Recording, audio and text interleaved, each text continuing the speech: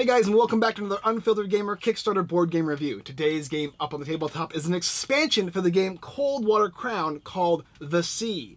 Coldwater Crown The Sea is basically the same as, it's an addition to the game Coldwater Crown. And the game is basically a worker placement slash puzzle game in which you're going to be taking things off of your tackle box, like jewels and gems, tackle basically. Once you take off enough in a certain area, you can certainly catch fish, and catching fish is going to allude you to getting trophies and prizes and whatnot. You'll need to catch certain fishes maybe from a Master Angler challenge or from the different locations. There's like the pond, there's the river, the lake, the shore, and you can catch also bonus fishes that are like the flounder, the perch, and the roach. You can get bonus points there. But basically, at the end of the game, which is going to happen when somebody gets 12 fish, the game's going to be over, and whoever has the most poundage of fish in the different areas, along with all the bonuses, the most trophy points basically, is going to be the winner. The sea is interesting because it adds an extra layer to it. It adds actually the sea as another location you can go to. But the way to get there is actually by boat, and you're each going to get your own little boat, and as an action in the port action, you're going to be able to travel to the sea. When you do that, you're then going to be using all of your actions towards the sea tile, and you're going to be able to catch things like giant squid from the Master Angler Challenge. Now you can only catch these guys at the sea, and you can only catch sea things when you're at the sea. You can't go back and catch anything else.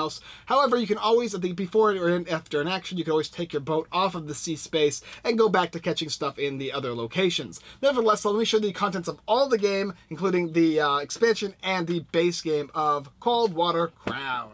So here we have the entire game of Coldwater Crown along with the Sea expansion. Now, first of all, if you haven't seen my original review of Coldwater Crown that explains everything involved in the game along with how to play it, I suggest you go back right now and take a look at that before continuing any further with this, because I'm not going to explain fully how to play a game. Only the I would say is that there's going to be a setup which looks very similar to this, and as well as putting all the different trophies in each of these different locations. This will involve the ending the game for 12 fish. This is getting the fastest to 8 different species of fish. You're going to have fish down on each of these areas, and each of these areas are going to depict different locations, whether it be the lake, whether it be the shore, or whether it be a river. And each of these locations are important to catch fish because you're going to be able to gain bonus victory points if you catch the right fish, as well as the Master Angler Challenge over here. You can gain these from going to the port. Now the port in the base game is going to have 2 different things you can do by either putting stuff onto your little tackle box areas over here. And the reason that's important is because as you pull things off and on from this board, you're going to be able to take off colors, whether it be using the one, taking off one of each of the same color on each of the different pieces or sides of the board, or if you're placing it, taking off a 2, you're actually going to be taking off all of the specific color you're putting it on, or in the port section getting to choose 2 actions from the 2 available options. Both, you can choose both the same or both different.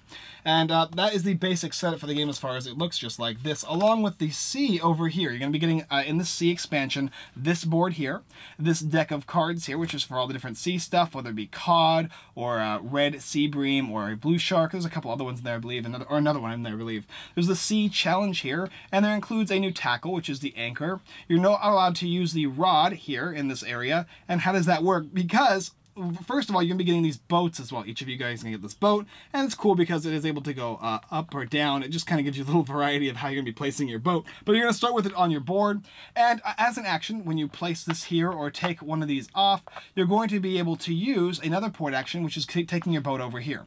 And when you're over here, you can only do the sea actions. You're not going to be able to do the actions you would normally do over here. You're still going to be able to take off and put on over here. It's mainly the only place you're going to be able to do that because you can't do it over here. But everything you do over here is actually going to affect over here. So if you run out of a color on your 4 area here and you had placed it right here, instead of taking this one, you're going to be taking this one over here. And it would go for the same for any of these areas. It doesn't matter where you pull or where you take off of. You'll be taking these things here. And at the end of the game, for each different type of fish you have, you're going to add them up. So for instance, if I had these 3 fish at the end of the game, this little sea challenge here is going to give you a bonus based on how much weight all this is. So that is going to be 26. So you would look 24 plus, that gives you 3 points at the end of the game. So that's how the basic fishing works. If you don't want to be here, you're going to have to go back. Whenever you're using your, whenever you have these guys here, squid are the ones that are specifically for the sea.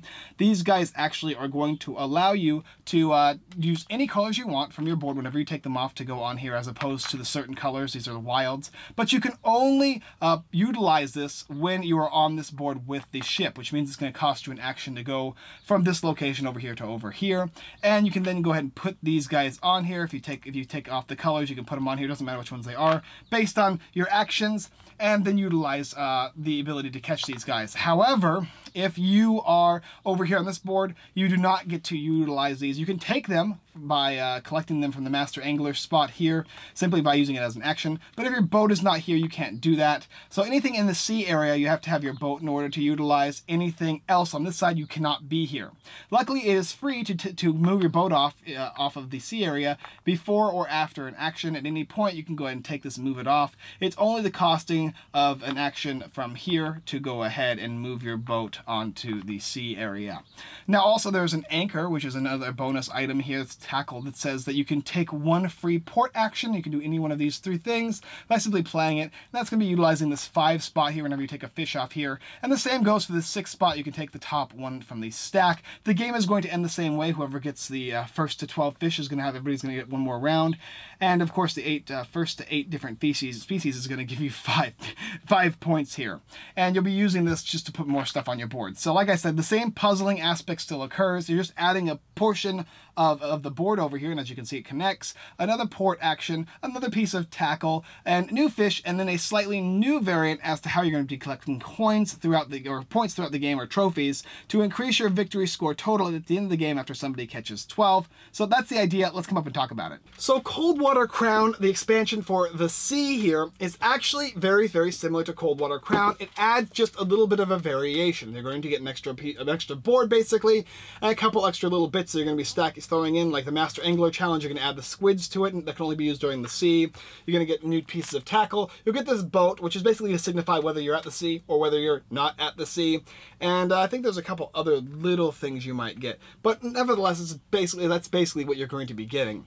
And does it differ as far as like whether you should pick, is this important enough to pick up if you already have the base game? Well, I think it's going to depend on how much you like the base game. This is basically more of the same with a unique added mechanic of this boat here, allowing you to utilize this area over here that is the sea, because you're too far away from the other locations to go ahead and utilize them. It makes perfect sense thematically. There's bigger and better fish there, and it's more about catching larger fish than it is fighting against your opponents, because this little tracker here is actually just on your own. If you catch a bunch of pounds of fish, you're going to do well. If you don't, you're not going to do well in the sea. It's kind of an extra push your luck aspect, an extra jump. If you're spending an action, you can get a bunch of points here. But it was interesting. For me personally, I love this game. Like, I've grown to really love it as I continue to play it more and more. I really, really enjoy it.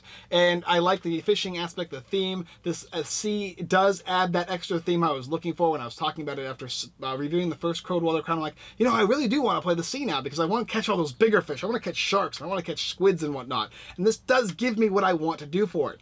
However, if you find this the original base game, if you have played the base game and you find it to be okay, and you're hoping that this extra expansion is going to provide a whole new style of mechanics or a whole new style of play, probably not. If you're not invested in the game already, it's probably not a game you're going to want to pick up all on its own. However, if you have enjoyed the base game, or you haven't played the base game, and you wanted to add a little extra gameplay, it's something that'd be nice if you don't have it, and you like the idea and the theme, and you've heard both of my reviews now, I would definitely suggest just picking up both of them, because it's definitely worth having that extra bit of strategy, provided you already like the base game or are enthralled with it in some way. For me personally, this is a guaranteed keep as well. It's something I would definitely be adding whenever I play the game. I'm going to always add the sea to it. It's up to you whether or not you'll be interested in it though. But if you have the base game and you really, really like it, I definitely suggest you check out the game Coldwater Crown's expansion, The Sea.